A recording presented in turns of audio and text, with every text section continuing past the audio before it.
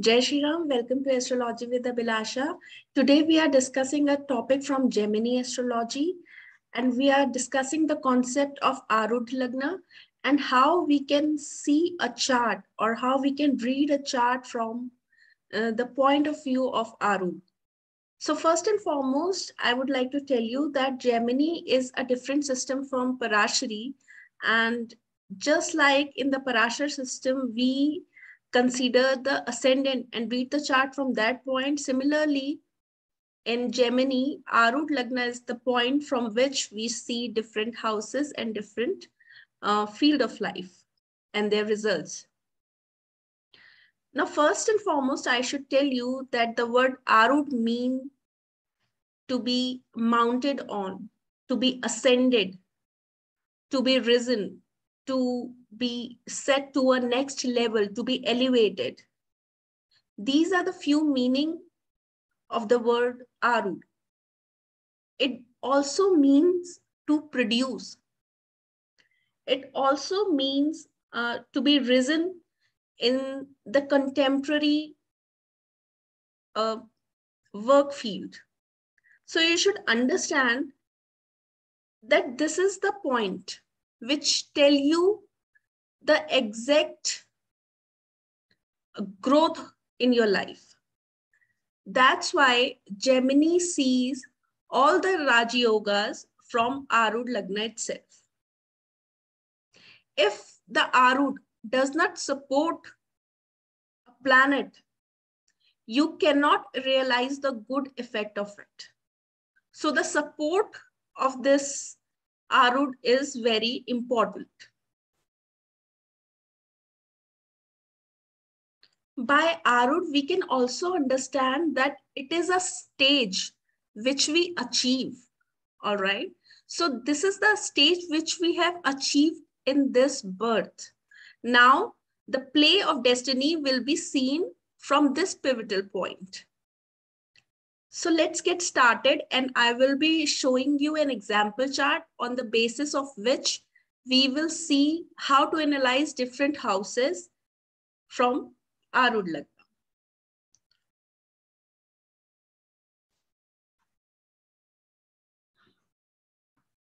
So this is a chart of a very famous film maker, Mr. Satyajit Ray. He is the only Indian film personality who achieved an honorary Academy Award, that is the Oscars. And he was acclaimed globally. He had a trilogy of film, which is still running in top 100 films in the world. So you can understand, born and brought up in India in the year of 1921 and doing all this great work in 1950s take a lot of capability, a lot of conviction to go against the odd, which he did in his life and achieved everything which an artist can desire of. All right. So this is his chart. He is an Aries ascendant. But today, as we are talking about the Arudh Lagna, and his Arudh Lagna is falling in the sign of Gemini. So I will take this house, convert it into the ascendant. And from here, from this point of view, we are going to analyze the chart and why he achieved such humongous success, which can be very clearly seen as I will analyze the chart along with you all. So first and foremost, in Gemini, the second house and the 11th house confer all kind of gain, your earning source, and fulfillment of all the desires. So here, as we can see, the Lord of Arudh, which is Mercury, is going to the 11th house itself. Now this again shows that this person will achieve whatever he desire of. Fulfillment of dreams is assured for this person. That is the first parameter. Now, we should see the third house from Arudh Lagna for the ethics in the person. If we want to judge how ethical a person is, third house from Arudh Lagna shows us a clear picture. So here, as we can see, the Lord is Sun of the third house, and it is exalted, which is clearly showing that the person have a robust ethical foundation, which is clearly seen in his life as well, because when he was struggling to accumulate finances for his movies, he did not compromise on his art, and he did not took money from any Tom, Dick, and Harry, and he stuck to his own vision and did it whenever he had money without compromising on his ethics. Jupiter plays in the third house and shows it furthermore. Okay. So that is how we can analyze what kind of ethics this person have. The condition around your death is also seen from the third house from Arudh. So as I told you that he's the only person who received an Academy Award, and it was just few days before his death. So Jupiter here and the exalted Lord of Third shows that it is very much possible that this person around his death receives some stripes, some raise in social status, right? Which is very clear. Now, fourth from Arudh Lagna shows the disease. But as we can see, it is also the Lagna Lord, and it is situated in the 11th house. He had a fairly good life and wasn't very fatally ill up till the end of his life. So that is okay. Now the 5th, the 7th, and the 9th house in Gemini from Arudh Lagna shows the rajayogas. So as we can see, the 5th Lord is Venus, which is sitting in the 11th house along with the Arudh Lagna Lord, and is aspecting the 5th house, which is fortifying the 5th house, which is giving strength to the 5th house, which is very important in realizing the Rajayogas of a chart. Okay, and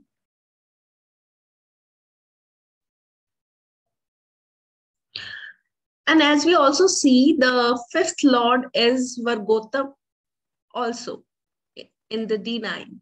So that is again making the case of Raj Yoga very strong. Now, coming to the 6th house is seen in Gemini from Arudh Lagna for the purpose of devotion towards God. So there is nothing very prominent here, though the Lord of 6 is aspecting it. But I will take up another chart in which I will show you how 6 from Arudh Lagna works for spirituality. Now coming to the 7th house, the Lord is Jupiter, which is again Vargotam. Okay. And it is again in trine to the Arudh Lagna Lord.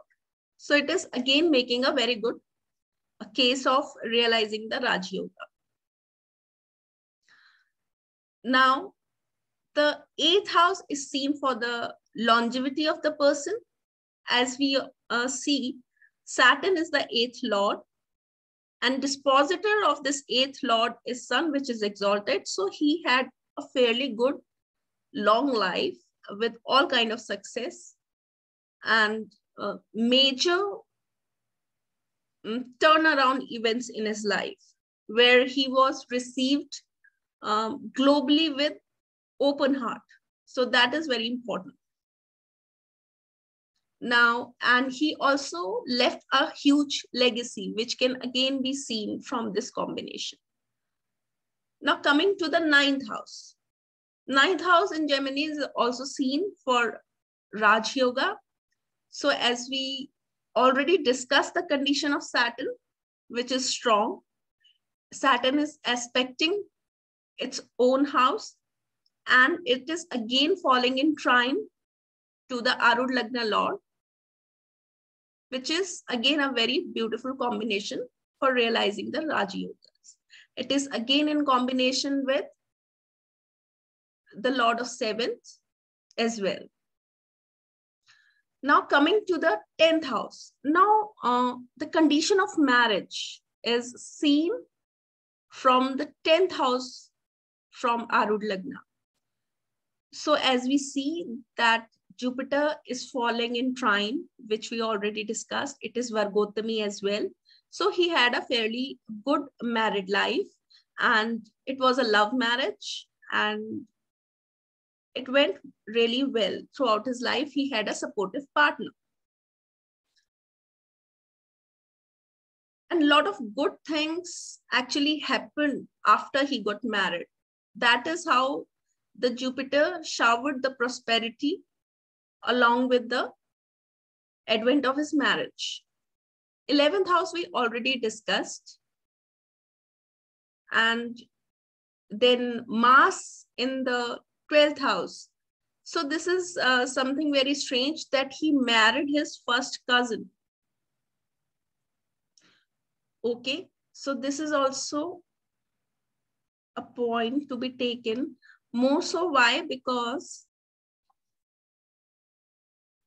so as it is falling in the 3rd house from the 10th house, Mars gives you the courage of doing something which is out of the league. So he married his first cousin, that I do not think is very supported in a Hindu family, but he did it, and it was a fairly good marriage. So we can conclude it with that. That is how we analyze. This is a fair first level of understanding of Arudh and the houses from it, and how we can understand the concept of Raj Yoga in a horoscope, which is looking very normal. If we see it from the ascendant itself and analyze it through the Parashari system, the only thing which is showing fame is that the Lagna Lord is placed in the 2nd house. This is a concept of getting enormous fame. Other than that, there is nothing very great or very prominent in the chart which shows or ensures that this person can go up to the level which is still not surpassed by any other Indian till date. All right. So that is where Gemini comes to our rescue, which is very pinpoint, and it cuts through the most difficult chart and show you the real picture. So that is all from my side. Take care.